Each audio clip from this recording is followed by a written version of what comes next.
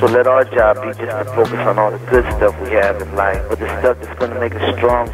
If we spend our time thinking about what a hater did, then we'll waste so much time in life because the world is full of haters. You can waste your whole life thinking about all the whole shit they do. Instead, love them. Thank God you're not. Focus on the good things that you have in your life. If you have to, just look down at your feet.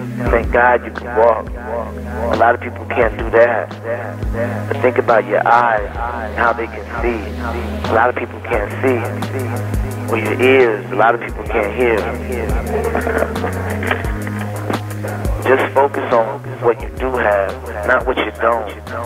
Because how you think is how you feel. And if you spend your time thinking about all the fucked up stuff that happens in this world, then you'll always be feeling sad or mad or aggravated or depressed or suicidal or wanting to get fucked up all the time. A lot of people waste their whole lives living this way. Remember, how you think is how you're going to feel.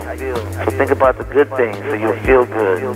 Don't hurt your own self by always thinking about the bad stuff. You deserve to be happy, but it's how you think that brings you happiness. I'm only keeping it real and telling you the truth.